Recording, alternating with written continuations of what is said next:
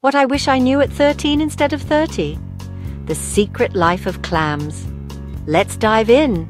Meet mercenaria, also known as the hard clam. These little guys start their journey as microscopic larvae floating in the ocean. But how do they grow up? Calcium and magnesium are the heroes in this story. When larvae sense high levels of Ca² and Mg², they get a signal to settle down.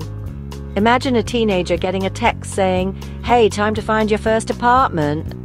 The larvae attach to a solid surface and begin metamorphosis, a fancy word for their big transformation.